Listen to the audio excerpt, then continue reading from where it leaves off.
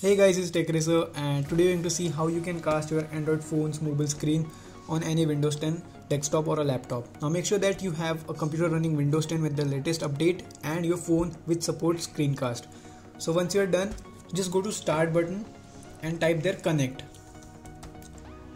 and hit enter, and it will open an utility app. It will show you the computer name or the laptop name which is ready to connect wirelessly. So it will create a wireless display over a network.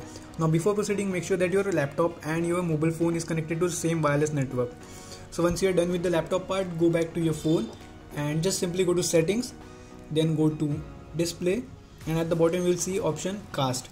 So once you get into the option, tap on the three dots and you will see enable wireless display. So just click on it. It will search for all the displays those are available on the network. As you can see, my laptop name is shown here, so I will just tap on it. It will connect to the wireless display. As you can see, is about to project. So as you can see, it has successfully connected.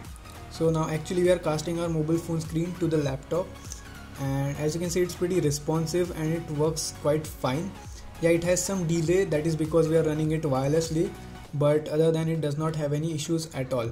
You can just simply go to full screen by using this option, and once you go full screen, you can directly record the display using any screen recording software. So that's pretty useful, and we can also cast our photos and videos which are present on our phone directly to the computer or the wireless display.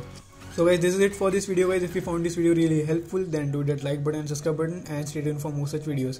So thank you guys, thanks for watching.